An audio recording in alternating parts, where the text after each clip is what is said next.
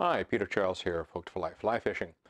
And I'd like to introduce my next series of fly tying videos. It's going to be on Euro Nymphs.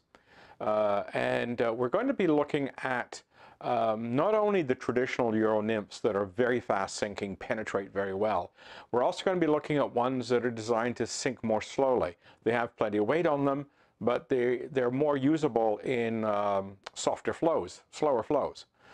Also more usable when the water's not that deep. We're also going to be doing something that I'm sure other tyers have done as well, but I'm going to take some traditional patterns and adapt them to Euro Nymph style of hooks and beads. So we're going to get things like partridge and orange done Euro style. So you've got a fly that will penetrate very quickly and get down to the bottom and be relatively snag free. So it's, I think it should be an interesting series. We're not going to do tons of them, but probably get in 10 or 20, maybe even as many as 30 before trout fishing starts in the spring. And, you know, that should give us a good start and help me fill up my fly box. So stay tuned. I'll be starting these in January, and I'll start off with some simple ones, and they'll get more elaborate as we go. So check them out. Cheers.